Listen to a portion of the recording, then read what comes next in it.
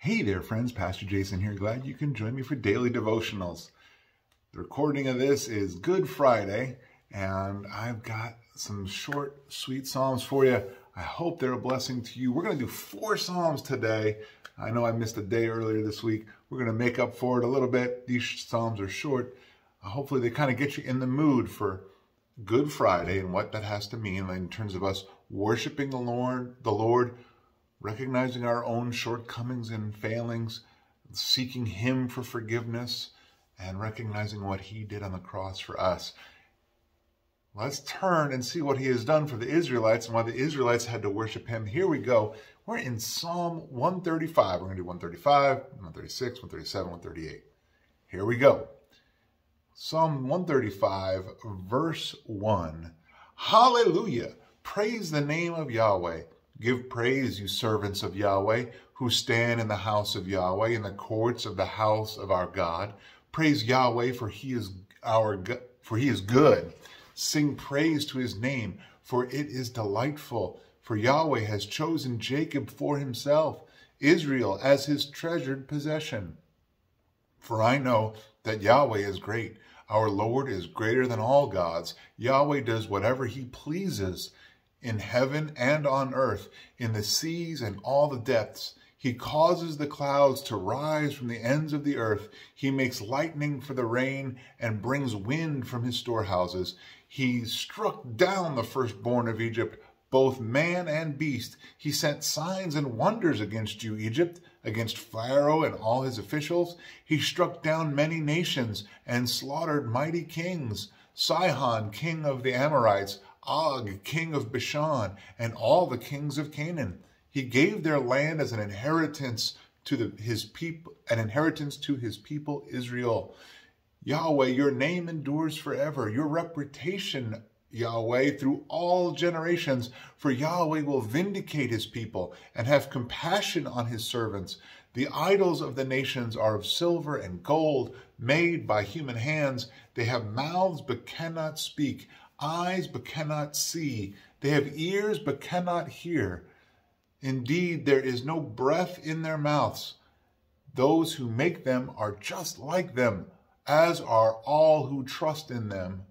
House of Israel, praise Yahweh. House of Aaron, praise Yahweh. House of Levi, praise Yahweh. You who revere the Lord, praise the Lord. May the Lord be praised from Zion. He dwells in Jerusalem. Hallelujah.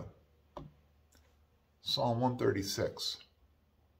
Give thanks to the Lord, for He is good. His love is eternal. Give thanks to the God of gods. His love is eternal. Give thanks to the Lord of lords. His love is eternal. He alone does great wonders. His love is eternal. He has made the heavens skillfully. His love is eternal. He spread the land on the waters. His love is eternal. He made the great lights. His love is eternal. The sun to rule by day. His love is eternal. The moon and stars to rule by night. His love is eternal. He struck the firstborn of the Egyptians. His love is eternal. He brought Israel out from among them. His love is eternal. With a strong hand and an outstretched arm, His love is eternal. He divided the Red Sea. His love is eternal. And led Israel through. His love is eternal. But hurled Pharaoh and his army into the Red Sea. His love is eternal. He led His people in the wilderness. His love is eternal. He struck down great kings. His love is eternal. And slaughtered famous kings. His love is eternal. Sihon, king of the Amorites. His love is eternal. And Og, king of Bashan. His love is eternal. And gave their land as an inheritance. His love is eternal. An inheritance to Israel, His servant. His love is eternal. He remembered us in our humiliation. His love is eternal. He rescued us from our foes. His love is eternal. He gives food to every creature. His love is eternal. Give thanks to the God of heaven. His love is eternal. Now, Psalm 137. By the rivers of Babylon, there we sat down and wept. We remembered Zion. There we hung up our lyres on the poplar trees, for our captors asked us for songs and our tormentors for rejoicing. Sing us one of the songs of Zion. How can we sing the Lord's song on foreign soil? If you forget Jerusalem, may my right hand forget its skill. May my tongue stick to the roof of my mouth if I do not remember you, if I do not exalt Jerusalem as my greatest joy. Remember, Lord, what the Edomites said that day at Jerusalem. Destroy it down to its foundations.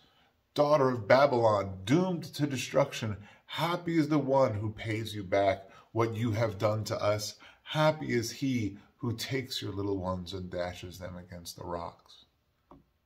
And finally, Psalm 138. I will give you thanks with all my heart. I will sing your praise before heavenly beings. I will bow down toward your holy temple and give thanks to your name. For your constant love and truth, you have exalted your name and your promise above everything else. On the day I called, you answered me. You increased strength within me. All the kings of the earth will give thanks, Lord, when they hear what you have promised.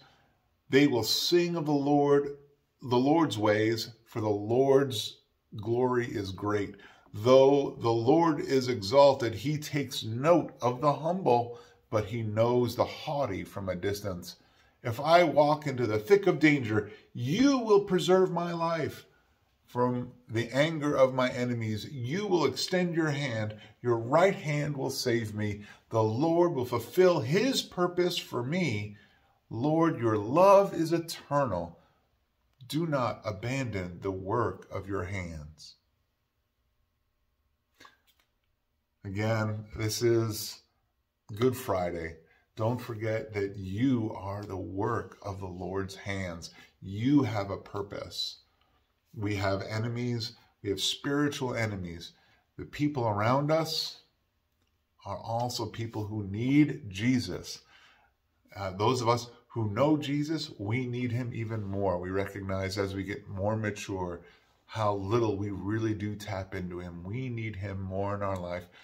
I hope on this Good Friday that you will take great honor and give it to the Lord, because he has a purpose for you, that you have a set apart purpose for his use, for his kingdom's glory, for his name's sake. Go on, be blessed, go on out and be a blessing this weekend. Have a great Easter, and I'll see you on Monday when we're back in Deuteronomy.